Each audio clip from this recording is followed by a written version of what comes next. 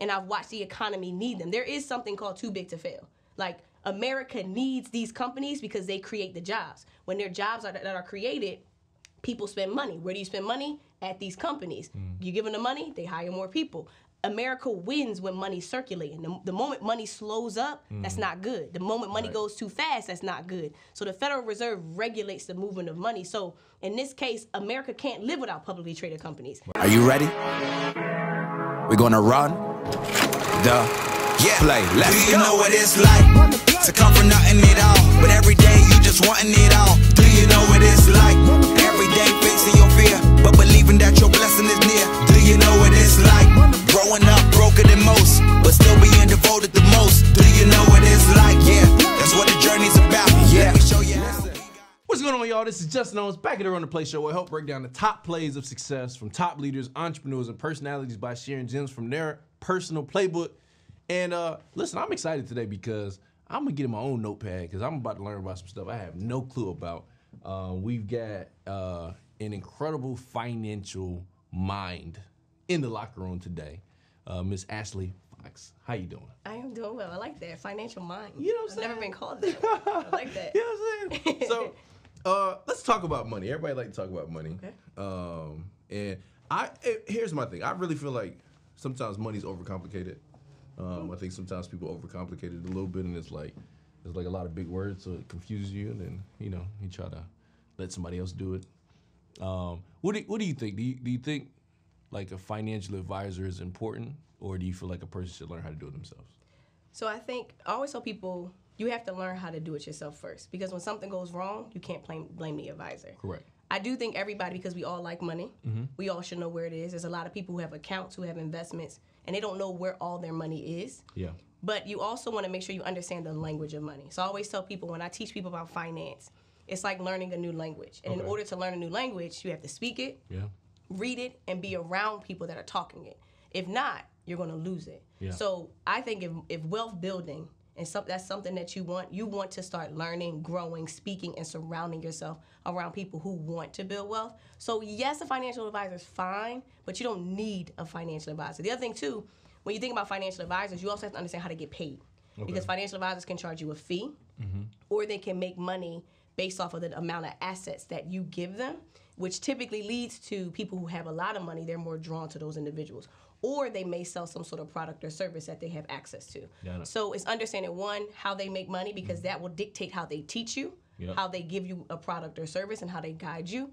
But also understanding that language, because a lot of people in finance, like you said, like it could be big words, big numbers, and it's a foreign language. If you spoke a different language right now, we would not have a thorough conversation. That's a fact. So it's important for you to know the basics. It's important for you to know what they're doing, why they're doing it. But in all honesty, I think everybody can be their own financial advisor. I think it gets to a point where you have so much money that you need someone to manage your assets. Correct. But if you're just starting out as a beginner, if you don't understand what a stock is, you shouldn't be paying someone to do something with your money that you have no idea what is in the first place. Got it. All right, but if I'm starting out, I'm like, but where do I learn all this stuff, and where do I find these people that speak that language? You know what I'm saying? Like, where's... So, well, I came from Wall Street.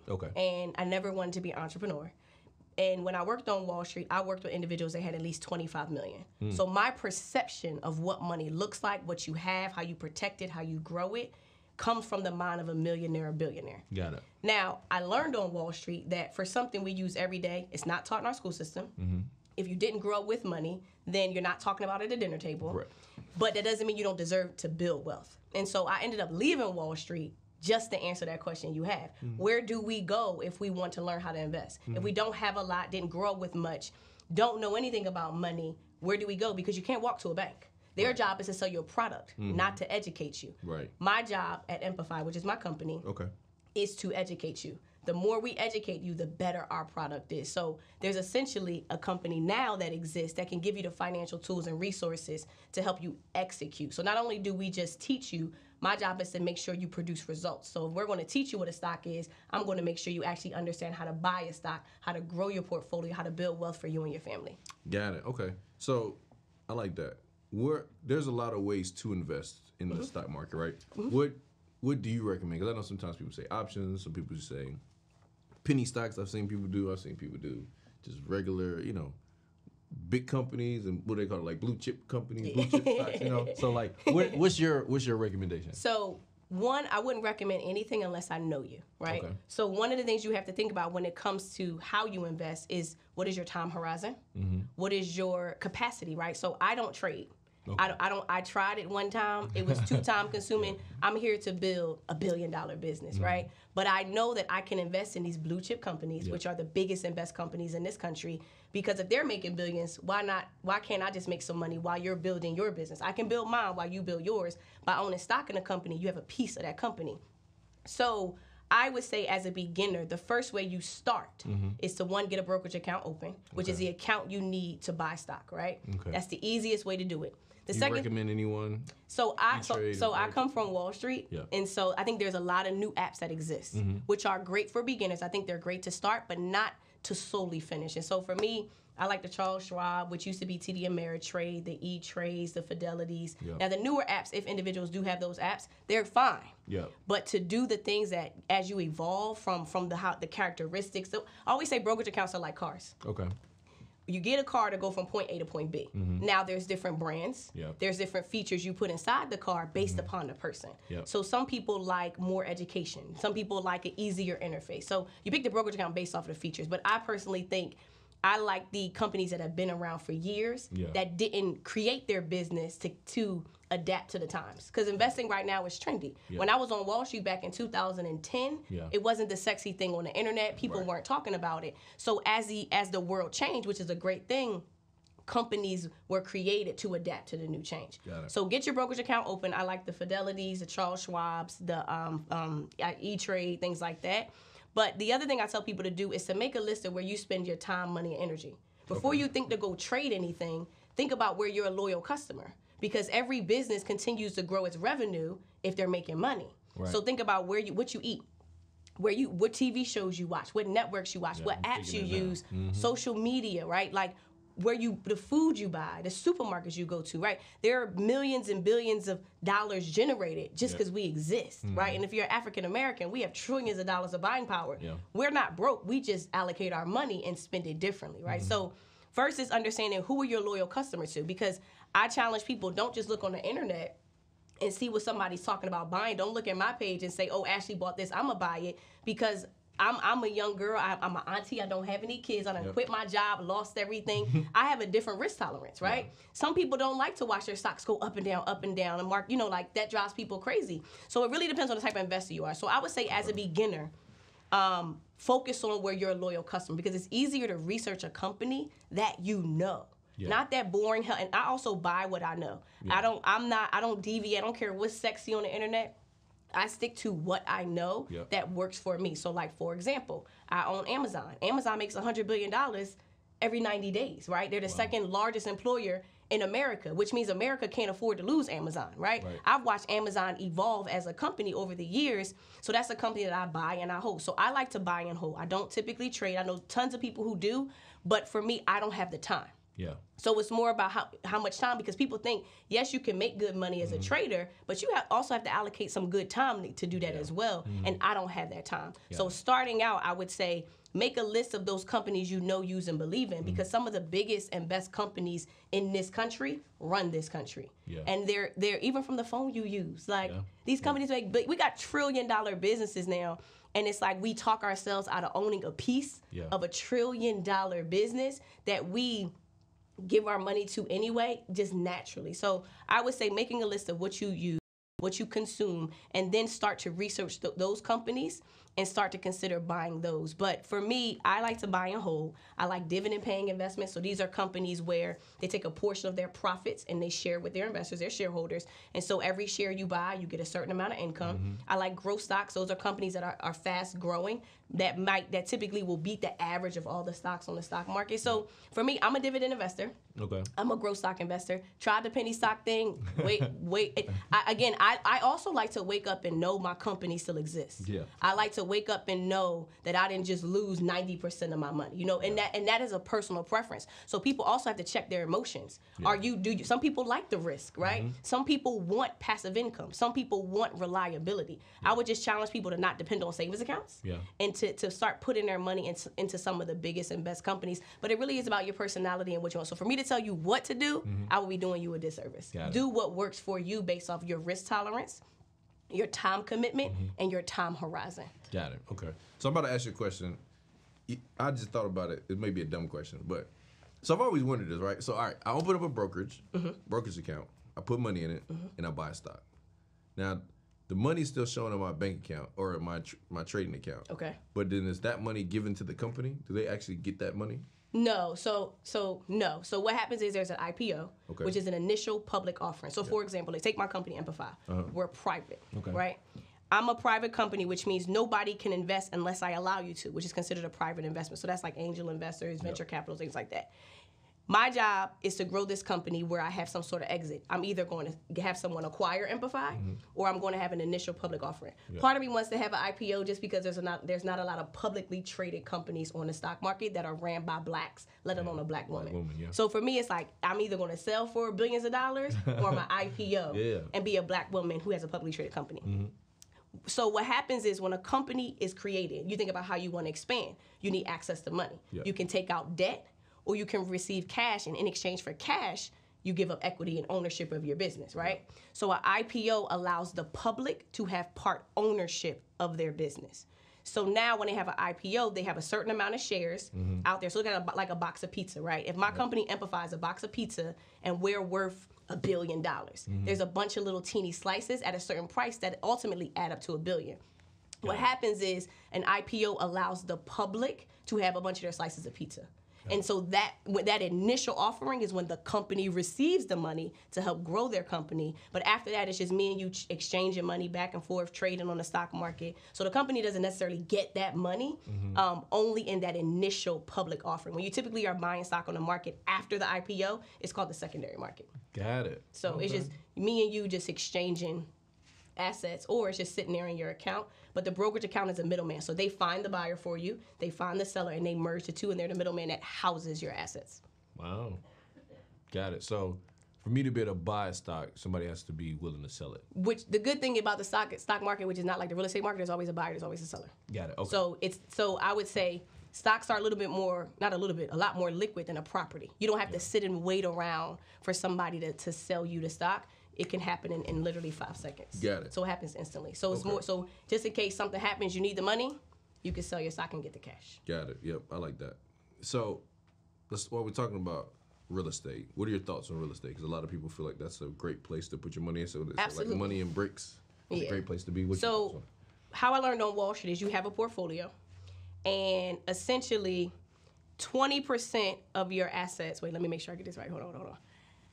80% of your assets is in marketable securities, so like stocks, bonds, mutual funds, things that you could sell and receive cash for, more liquid. 10% is in cash, and then 10% is in an alternative investment.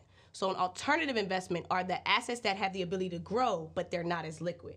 Things like real estate, things like private companies. So if you were to invest in my company, Amplify, you're not going to flip your money tomorrow, but in 5-10 years you might, right? Same thing with a property. So personally, I've never bought a property. I dump at this phase of my business, I dump all of my cash back into my startup, right? For sure. Now, I do think real estate is a way to effectively build wealth. Now, there are a lot of people who think they need a lot of credit. They need good credit. They need a lot of money. They need a lot of time. So there's multiple ways you can get into real estate, just like in the stock market, right? I think you have to choose what works for you. I always tell people building wealth is like, there's like this big old fancy restaurant that we've been seeing all these fancy people eating in, and we never thought we deserved to be at that restaurant. Now the door is open. But when you walk into that restaurant, it's a buffet. And you've been dying to eat the whole time, but your job is to try a little. Nah, that's not for me. So for me, try penny stocks. That's not for me. At this phase of my business, real estate, well, I actually want to buy a property in the next few months anyway. But when I was starting my business, it was like, I don't have the money, definitely not borrowing money, don't have the time. Let me just build this business big, right? Now, I definitely think you definitely should have real estate, without a doubt. Yep. I think America is designed to make you believe that home ownership is the true way to build wealth. Got it. But most people don't know that most people don't know that when you put your money in a savings account or a bank account, they loan that money out. Correct. The bank makes money off of you taking out debt. If we stop spending money and we stop taking out debt, there's no America. Forget the stock market. If you don't take out debt, if you don't spend money or take out debt, there's no America. So America's going to encourage you to buy a house. Right. Because that's how they build their wealth, right? Correct. Now, I think buying a house is great, but how many people do we know save money, have a good job, and own a home, but still aren't wealthy? That's not the only way to build wealth in this country. It's a great starting point, but you can't finish there. So for those individuals who don't have the time, the money, or the credit, but want to get into real estate, you have to get creative, right? Yep. So for me, I thought I could just get a real estate license, and that was just my way. So I got my license after I left Wall Street. I never used it. But one of the things I saw on Wall Street was our clients' kids were making passive income in their portfolios. And so at my job was to literally help support a team of people who help manage assets for millionaires and billionaires. So for owners of basketball teams, celebrities, athletes, owners of these big companies that we give our money to all the time, I saw their bank accounts every day. So I saw where they live, where they shop, where they ate food, how they avoided tax. I saw everything. But I saw their trust fund baby kids, and they were living off passive income, but their portfolio wasn't moving. So imagine you having $1 million portfolio, but the kid is making 60, 70 grand every year, and that's what they live off of while they're in college. And so in my mind, I'm like, how is this happening? And what I realized is that they were investing in dividends. And so one of the ways that people who don't have the time, the money, the credit to go directly buy a property, REITs are a way you can build passive income. Okay. So here's how a REIT works. A REIT is a real estate company that owns, operates, and manages commercial real estate, right? Okay. Now, their job is to build income. So when you think about commercial real estate, they're not trying to flip the property. So first things first, you don't buy a REIT, R-E-I-T, to flip your money. Okay. So we're not here to get rich quick. Yep. You're here to build passive income. So what the REIT does, they find the property, they manage the property, they handle everything. But here's the thing, they're called a real estate investment trust. Anytime you see the word trust, think of protection. REITs are protected from corporate taxes. Okay. So in exchange for them not paying corporate taxes, they have to give out 90% of their profits to all their shareholders. Okay. So when you own a piece of a REIT, a share of a REIT, you are, by law, that REIT has to pay you a certain amount of income based upon their profits. So for every share you own of a REIT, you get passive income. Look at it like for every property you own with a tenant, you get passive income. Right. The only difference is you don't manage the tenant. You don't have to fix anything. Yep. You don't have to call the bank, borrow money from the bank, hire an agent, have any closing costs, any of that. The real estate company, that REIT, handles all the legwork. So for example, in Atlanta, Lennox and Phipps is owned by a REIT. Okay. Every share you own of that REIT, which is around $100, $120, something like that, you're getting paid 6 to 7% in dividends just by investing in that. So your job as the person investing, the more shares you buy, the higher your income would be. So let's go back to Wall Street. Let's say they have $1 million portfolio of REITs. Yep. They're getting 6, 7% in income just off of owning those REITs. Again, don't do any of the work, don't have to borrow money from the bank, but they're sitting back and collecting income. For example, Vegas hotels, a lot of Vegas hotels, a lot of malls, shopping centers, like Target pays rent to a REIT. So it's 3 types of properties. You have a person that can own it, and you have a company that can own it, or a REIT can own it. 1 out of every 3 properties is owned by a REIT. There's trillions of dollars out there, and people just think, hey, I can't get into real estate, I can't make money. And so for me, my job at Amplify is to get people to realize there is no other option but to learn how to invest in somebody else's business, build your own business, because at this point, we can't work our way to wealth and we can't save our way to wealth. You have to invest your way there. I'm all for building a business, but while I'm building my business, I'm also letting Simon pay me every 90 days because they pay every quarter. I have a 6-year-old niece who invests in REITs. Some of the biggest companies that exist are REIT. Like it's just mind-blowing because I didn't know this until I worked on Wall Street. Like, you don't learn this in school, but like a company called Realty Income just recently purchased the Bellagio Hotel. So when you go to Vegas and you stay at the Bellagio, you're paying rent to stay at that hotel. That REIT collects the money when you pay to stay there, or for the stores or the restaurants that pay rent, they collect all of that money, and all their shareholders, they pay out income every single month, and they own over 13,000 properties. I don't have time to own over 13,000 properties, but Realty Income has been paying out dividends for years. Every single month and every year they've increased their dividend. So imagine having tenants paying you income, but you don't ever talk to them, and every year you could raise the rent, but you don't do any work. So it's just another alternative for people who may not have the money, the time. And most REITs are less than $200. Dang. Yeah. Okay, that's tight. Okay. All right, I'm about to look at this REIT. Like that. All right. What are some mistakes you see a lot of new people make when it comes to investing? Or even people that's been doing it for a while?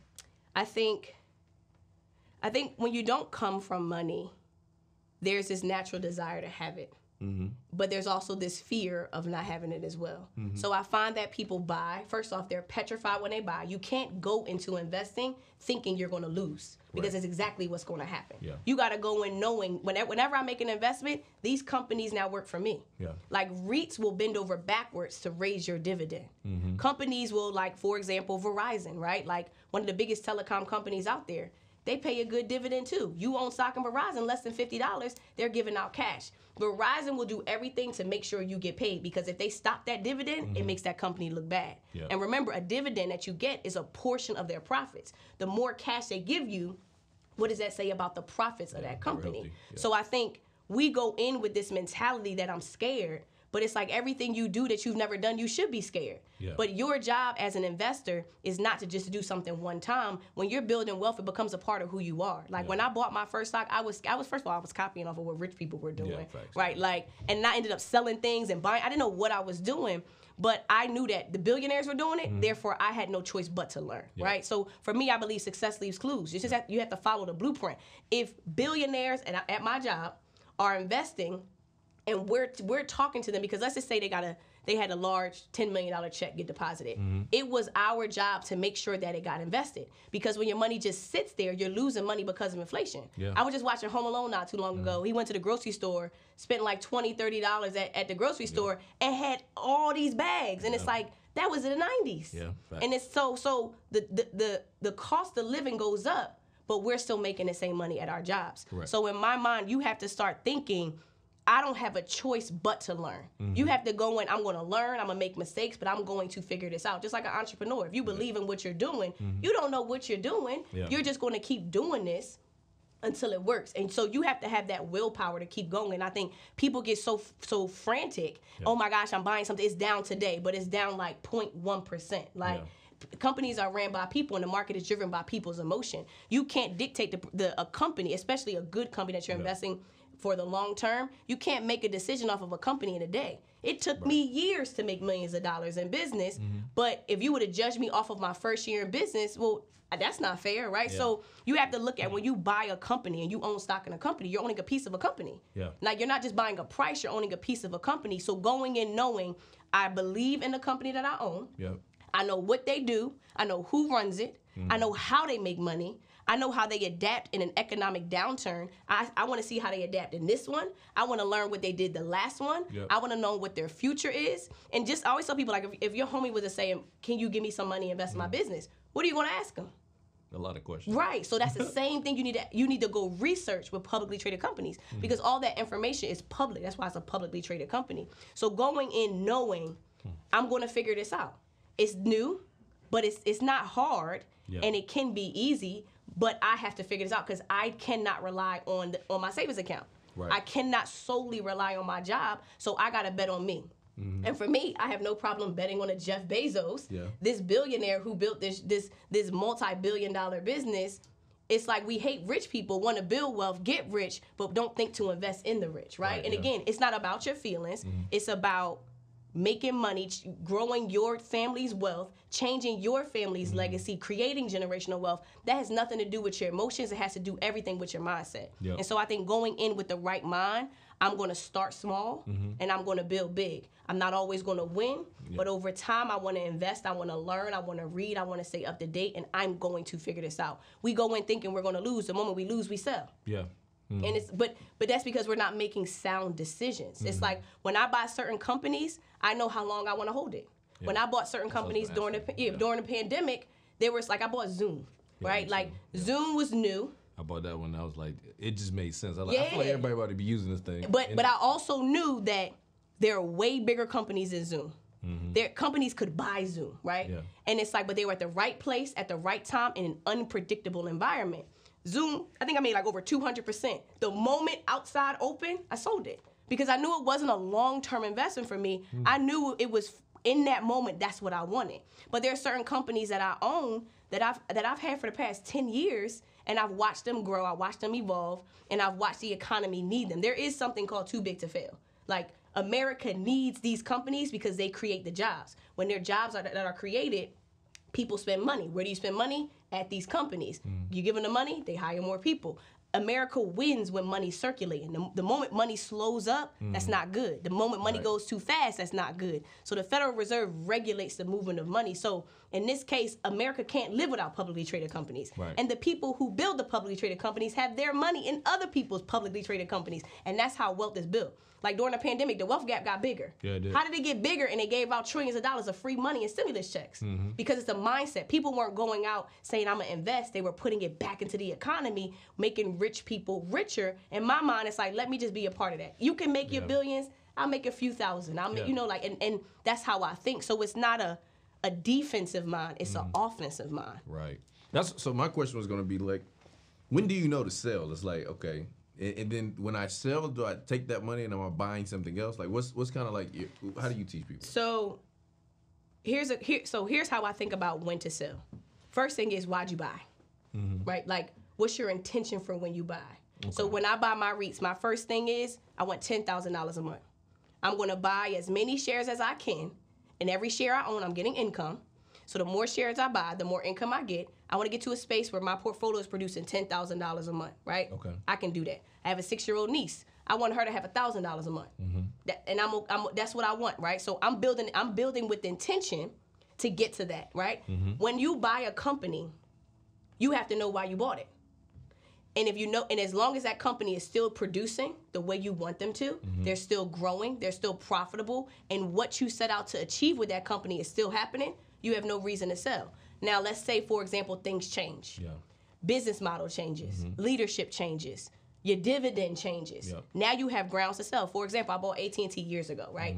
AT&T is one of the most boring stocks that exists, right? The price barely ever moved, but they paid a good dividend, right? So people retire off stocks like AT&T. And I bought AT&T because I wanted that passive income. Bought it, and at some point, I forgot what year it was, probably a few years ago, they let go of certain parts of their business. If they're letting go of certain parts of their business, it's impacting their revenue, it's impacting their profit. Remember, the dividend is a portion of that, a portion of their profits come to me. Yes. So if your profits are impacted, my dividend is impacted. So because they were revamping the business, they made an announcement and said they were cutting their dividend. All hell broke loose. So in my mind, you're cutting my cash flow. Right. So I bought you for the cash flow. You're cutting my cash flow, rightfully so, because they changed. I mean, I understand, but I don't have time for you to figure it out. Yeah. I'll let you figure it out while I go find another company that can give me the cash you were once giving me. So I sold it. And it's interesting because the price dropped 50%. Wow. Because remember, people bought AT&T for the dividend. Right. You're not, typically dividend stocks, their prices don't move rapidly. They're the boring, consistent companies, but they're consistently profitable. That's why they can pay you cash flow. Growth stocks like Amplify, we go up, we go down, we all over the place. We're not that consistent yet because we're still growing. So if in fact the reason why you bought it has changed, then you can sell it. I'll give you another reason. Back in 2021, I was figuring out life. I was living in New York. I was living in an Airbnb. I had left Philly where I was at, and I felt like I wanted more for my life, right? Yep. I went back to the one place that filled my cups. I moved back to New York. But I didn't have the money I wanted to have to live the life I wanted. So I said, I know what building I was going to move to, and I'm going to figure out how to make the money to live the life I want. So I literally lived in an Airbnb for like 8 months, just trying to figure out what was next for me, right? But before that, I was living in Paris. Wow. But I lived in Paris off my stocks. So in this case, I had no desire to make money in my business. My staff was paid, but I didn't want to be on the internet. I just wanted to be with Ashley.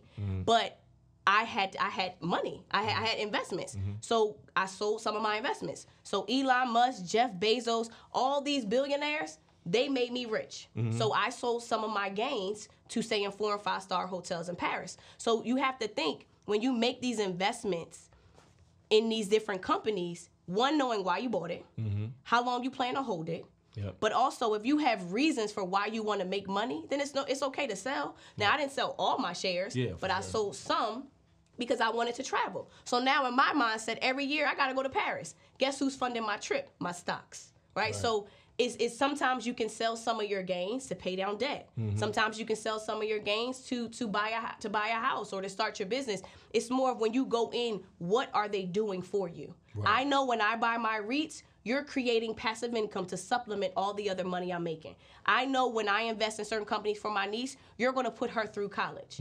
You're going to help her pay for prom. You're going to make sure she never has to borrow from the bank the way I did to start my business or to go to college. So that's their job. If they stop performing at their job and they're not doing the work, they got to get fired. So you have to look at it like a basketball team. If you're still performing on the court, which is why I put you on the team in the first place, then we're all good. The moment you deviate or my plans change, I gotta let you go, and that's okay. I don't have to sell all. I can sell some, but you might find something better.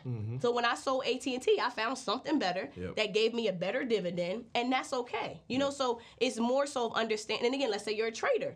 You're trying to make a quick flip. You sell when you make that gain that you're looking for. So everybody, I think people get so confused, and we look at like investing like everybody has to do the same thing. Investing is like sneakers. There's no one sneaker that is better than the other. It's based upon what you want, what you like, the size of your foot, and what works for you. I think you got to get good at knowing what kind of foot you have. Got it. Because then you know what type of shoe you need to get. Yeah, I like that. All right, so entrepreneur question, right? Because so I'm all for like investing into Justin, right? Okay. So it's like, but at the same time, you've got to put money aside, emergency fund, that type of stuff.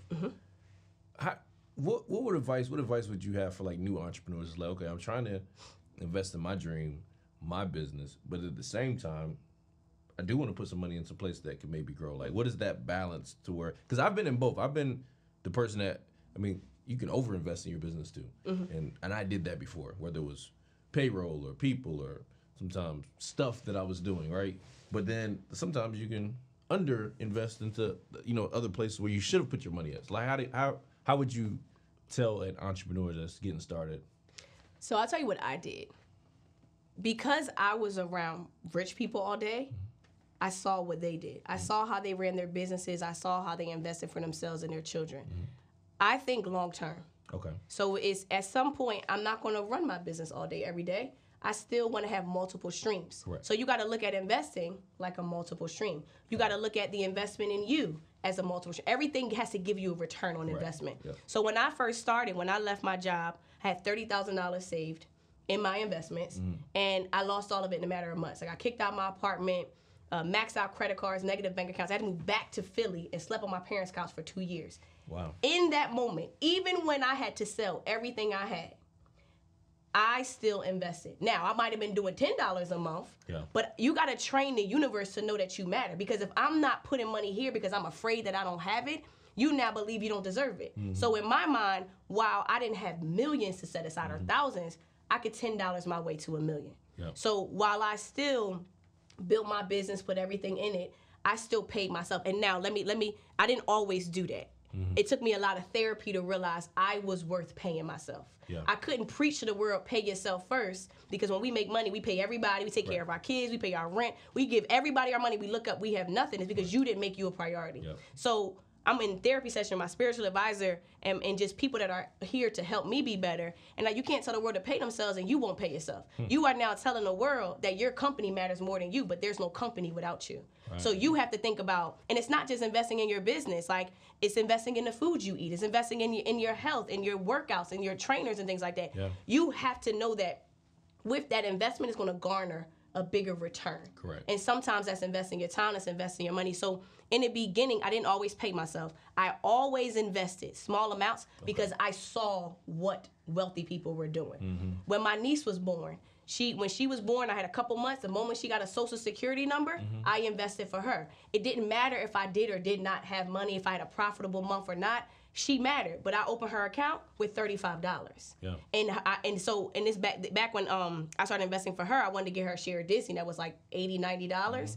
And I didn't have it. So I bought I bought fractional shares until I got to one full share. But what happened was, as I made more, I already cultivated the habit of somebody who set money aside for the things that matter to me. So as I made more, I just added more. There's never been a point in my entrepreneur career that I did not pay my niece, because I understand that this stops with me. Yeah. I'm the only one that's going to have to take out student loans and get kicked out her apartment and max out her credit cards. That ends with me. Any generation after Ashley Fox, I'm going to make sure that they are financially educated. If I could do it for the world, why can't I do it for my family? Yeah. So, but again, it's because I saw it. This is I saw where our clients made it a priority to build wealth for their children. And it's like, if we don't do that and have that priority, our kids are just going to have to repeat that same cycle. So for me, it took me a while to value me, to love me enough to say, I'm worth the investment, and so is my business. And again, one was an investment in Ashley, but if there's no Ashley, there's no business. So you got to take care of you and take care of your business at the same time. Got it. Now I like that. I think that's a good philosophy, because that's one of the things that changed for me. Is I like, because if you got a job, it's easy to save money because it comes out of your check automatically. Yes and no. You know how many people it's hard to save? The easiest way is to do it. So I also did it automatic. That's what I said. It has to be out of sight, out of mind. Yeah, because it comes out automatic. Yeah. So I set it up with my financial advisor. I was like, okay, every Wednesday we're gonna take a certain amount, and if I was making more money that month, then we put in more. But it was like, it was not even an option, and so it was just like, okay, that money's got to be there, and then you don't look at it, and that to me was almost like having like a 401k, taking money out of your check, having it automated. So yeah, I agree with that 1,000%. And I think a lot of entrepreneurs probably need to hear that conversation. Yeah, it's hard though. Like very hard. I had to learn how to love me first. Yeah. To know that I was worth any investment. Yeah. So. Yeah. I always have a segment in the show anyway. We talk about like I call it breakdown of breakthroughs. I believe every entrepreneur has a breakdown, and a lot of times what knocks people out of entrepreneurship is a breakdown in something like you just shared one that you went through. But I also believe there's always a lesson in the breakdown that allows you to break through, and if you get to do that, then it'll take you to the next level, whatever that is. You shared a little bit about a breakdown, because I do think some entrepreneurs, especially in this climate, they ain't gone through one yet. I ain't gonna speak that on you. But at some point, you're gonna go through ebbs and flows as an entrepreneur. How did you bounce back? So, lose your house or apartment, car, credit cards, and then how do you dig your way out? What's the mindset?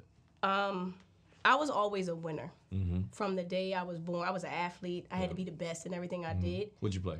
I played basketball, I played softball, and I stuck with tennis. So tennis, I was like traveling the country playing tennis. Well, I played pickleball. You know what I'm saying? Don't mess with me. No. That is, so I was playing pickleball and I kept missing the ball. that is not tennis at all. So I'm gonna stick to tennis. I'm gonna stick to tennis. But for me, it was what I was reading. Okay. It was, I think the biggest difference, and I can't speak for everybody, is I saw the light. Yeah. I knew what the end destination looked like. You can't unsee things like that. When you're in the home of a billionaire, or you go to the south of France and you're on a yacht, or you're at Yankee State, like you're sitting courtside, like I lived a life based off of the clients we served. Yeah. So my perception of what I knew I could get was what I saw every day on Wall Street. So I couldn't unsee that. Yeah. And I also learned that all of our clients, and granted, I had one of the highest paying jobs out of school, but I was not on track to be a client. Right. And so I'm sitting here keeping rich people rich, and it's like, well, where do I fit in it? Because I'm there for 10 years. I'm still not a client. Right. They would have sent me downstairs. I wouldn't have had that $25 million. But what I learned is all of our clients either invested in their own idea or somebody else's idea. So in that moment, I knew that I didn't belong. And I knew that I was here for something bigger. But interestingly enough, I always wanted to be a teacher. Wow. But I didn't become a teacher because I went the money route. I had to have the money. I had to have the clothes. Like, that was my thing. Yeah. But when I left, it just felt right. So I would say when I left my job, July 12, 2013, that was the first time that I operated off of feeling and not logic. Because logic would have told me, stay at your fancy job, you got this fancy degree, you're making good money, you look good on paper, but I wasn't happy. Yeah. And it's like I didn't understand why, because I did everything I could to get on Wall Street, but I wouldn't do everything I could to stay. Yeah. And I left with the intent that I was going to be the woman that exposed the world to what I saw. You couldn't get an Ashley Fox anywhere. You couldn't get the exposure that I had. You couldn't get the mind or the belief. So I knew who was going to get it done, and I knew why. I had no idea how. But it didn't matter because I had no choice. So when I left Wall Street, there was no plan B. So my no plan B is why it had to work. And I lost everything, but my purpose and my business was never created to make money. I learned how, even when we started to create programs in school systems, prison systems, I started to teach for free because I felt like, why are we not teaching this in school systems? So I literally, I was a financial advisor before I started teaching in schools, and my revenue was down 50%, and I'm teaching kids trying to learn how to teach in the school system. How do I make a program that is undeniable that schools can't live without? Yeah. Took me some time to do it, but it wasn't because I had to make money. It's because I needed our generation to see what I saw, and I was the only translator to give it to you. Yep. So that is what kept me going. So I never chased money. I knew if I made some idea, like our clients, I was going to cultivate that wealth. But I built something that wasn't about money. Like to this day, if you gave me $100 million right now, I'd wake up every single day to do what I do because there is no plan B. I don't want to do anything else. And I think some people create businesses to make money. I found a way to make money. Yeah. Investing wasn't cool back then. Like now the world's ready to receive it, but I've been an entrepreneur for 10 years and I've been through hell and back, and I feel like I know a little something about it. But my reason for being an entrepreneur was bigger than me, and I felt like if I quit, then I let the world down. And I felt like I couldn't do that. And even though, which is crazy because the world didn't even know that I was living to serve them.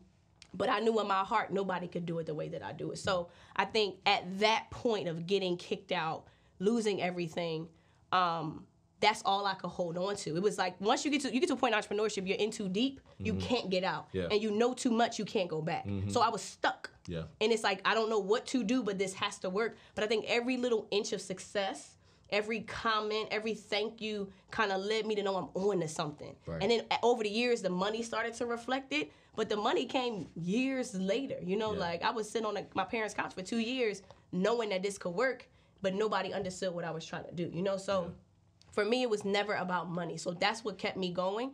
It was never about money. The money came as a result of me showing myself that I could do it. Yeah, I like that. We were talking earlier, and you said you're a little bit of an introvert, right? So can't tell this. No, but like, what would you say to the entrepreneur that is an introvert and they're trying to like jump out of their shell and, maybe whether it's getting out there on social media or putting their business out there, how did you navigate that? Well, I've been going to therapy since 2017. Okay. So I've been going to therapy. I have an executive coach. I have a spiritual advisor. I spend thousands of dollars every month on Ashley. I have to be the best version of me. And there was a point where I remember I was like featured in the news, and granted, I didn't even know what that meant. I never signed up to be in the news. This is back in like 2014. I was all over the internet, and I was so scared. And then I was asked by Forbes to become a writer, Black Enterprise, to just write about finance. And I'm not, in my mind, I'm like, I'm not a writer. I don't even know what I'm doing. Yeah. But my mentor said to me, it's selfish of you to hide who you are from the world, knowing what you know. Wow. And so in that moment, it was like, you're right, because what are the odds of a black woman who went to Howard University, worked on Wall Street, has this desire, she quits her job, loses everything to build this. You can't take what I know. Yeah. And it's like, well, where else do you get that? And so when he said that, it kind of was like, okay, whatever the world, the universe wants me to be, I'm going to be it. And so I think my career has evolved by the opportunity. I believe like if the opportunity was presented, it was for me to take advantage of. I'm either going to learn something or become a better version of me. And as the opportunities came, I took it. Now, was I scared every opportunity? Absolutely. Yeah. Absolutely. But what I learned is I'm an introvert, but I'm an extrovert in my craft. So you have to be an extrovert in your craft, because if you are not the loudest person in the room for what you believe and what you do, nobody's going to believe it's possible. So I had to learn how to believe in me. Yeah. And the more I believed in me, the world started to believe. But I had to believe that I could do it. And as I believed, the bank account got bigger, the audience got bigger, the company got bigger. But yeah, so I'm an extrovert in my craft. You put me on stage, I kill it. But as soon as it's over, it's like, okay, I'm ready to go home. Yeah. But I also have to then recognize this is who you are for the world, you know, and I've accepted that. Yeah. And I think it took me some time, took me a lot of healing to accept the fact that this is who you are. Like, I never wanted to be a public person, but I've always had a vibrant personality, and I have to own that too. Like, you can't just quit Wall Street and create something and think you're going to change the world and stay in the house, you know. So 2024 is all about me, like, going outside. I like that. But it's been times I've been outside and I went back because I got scared. And it's like, all right, but again, if you're going to say you want to do this for the world, you can't hide it from the world. Yeah. So you got to be the biggest one cheering yourself on and cheering your company on. Yeah, I like that. Be an introvert, but you gotta be an extrovert for your craft. Yeah. I like that. That was good. That's good stuff. All right, so where can people find you? Like, because if I'm hearing this conversation, because this is some questions, I'm still looking to that REITs thing. Cause I gotta study that a little bit.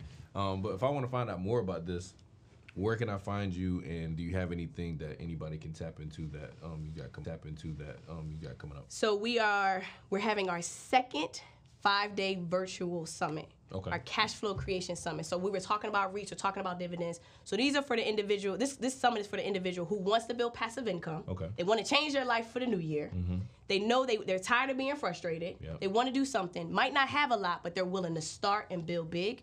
But it's focused strictly on dividend-paying investments. So how can I find these big companies, these REITs, and collect this passive income for myself and my family? This is the second one. The first one we had over 1,300 people. Wow. We're going to have thousands of people. And so, again, starting the new year off, getting your mind right, getting your money right. But if you come into the summit, you're going to get results. Yeah. You show up every day, we're going to tell you what to do, when to do, how to do it, but we're also going to do it with you. So for the summit, mycashflowcreation.com. Okay. Register, get there. Now, I have a couple free resources as well. Cash flow creation training, free class showing you the basics on how to create a dividend-paying portfolio. But on social media, _Ashley M. Fox, empify.com, empify.com to get access to everything. But yeah, this year, it's time for us to build. I think we can no longer rely on our jobs. We can't rely on the banking system. We can't rely on the government. It's time to take what we have, build big. We can start small, but we can build big. But I think it's really about changing our mindsets. Yeah. Because we don't have to have a lot to build wealth in this country, but you have to have the will to start to build wealth in this country. Yeah. No, I love that. That's solid stuff, man. I just learned a lot. I'm not gonna lie. I learned a lot, and I want to learn some more. So that makes me talk. I know we were talking a little bit about leadership. I think building wealth is a team sport. I always tell people you can't do it by yourself. And to be able to grow leaders and to be able to grow your money, like all those are great things. So I wanted to give you something, cause just from my conversation earlier. Philly, you got the book from me. It's actually 2 books. I'll share with you. And so I'll give them to you, ma'am. It's sucks, you know what I'm saying? You make sure you get your gift. But so this one, John Maxwell, Developing the Leader Within You. Nice. It's a really good book. He actually has 2. One of them is Developing the Leaders Around You. So that's the follow-up to this one. So I would say look into that one too. So that one's yours. Thank you. And then The Speed of Trust. So I'm reading 4 Principles of Execution. Yeah. He's Yeah. So this one right here. Thank you. Good for team building, So anytime somebody those are books, 2 books that have really helped me. So I always like to pass them on to people. So thank you. Yeah, let me know how you like them. You know what I'm saying? Yes. You gave me some gems, throw some back. You know what I mean? That's how we do. John Maxwell's my guy. I haven't read one of his books in a minute. Yeah, he was actually kind of. That's one of the reasons I got into like the leadership space, because he's really dope. But there was a phase in my life it was hard to listen to his audios because he's just very like. I'm not really an audio girl. I'm a reader too. Oh really? Okay, yeah. See, I'm an audio person, but but stuff like this I'll read. So I actually have something for you. What? Okay. Can you bring it up? I don't get no gifts on the show. Oh. All right, so you got to wear this with pride now, okay? All right, let's see. You got to tell the world you're building wealth. Okay, I'll do that. Brick by brick. Okay, let me help you out. Yes. I am building wealth brick by brick. I think people think we need to have a lot of money and we have to get it perfect. Yeah. But in order to build a mansion, you got to lay the first brick. Yeah. Share by share, brick by brick. I like that. And we got you a nice wealth builder notebook. So when you research your REITs, start to jot it down. What are your thoughts on like the shopping mall, like that space of business? Do you see that adjusting at all? So here's how you got to think. This is good because I bought Simon during the pandemic. Yeah. And everybody in there was like, why are you buying Simon? Nobody's going to malls anymore. Simon is the #1 mall operator in America, right? That's somebody's last name. Mm-hmm. So while REITs have different types of properties, they still have the real estate. So one of the things that I look for is how are they pivoting? So malls are not going to be non-existent. But for example, Lifetime Fitness over there by Phipps, Nobu Hotel, that's a Simon property. Wow. So they're evolving into different spaces to grow. But here's the thing, Simon just increased their dividend. So while the economy might be doing not so good, some REITs are doing well. Wow.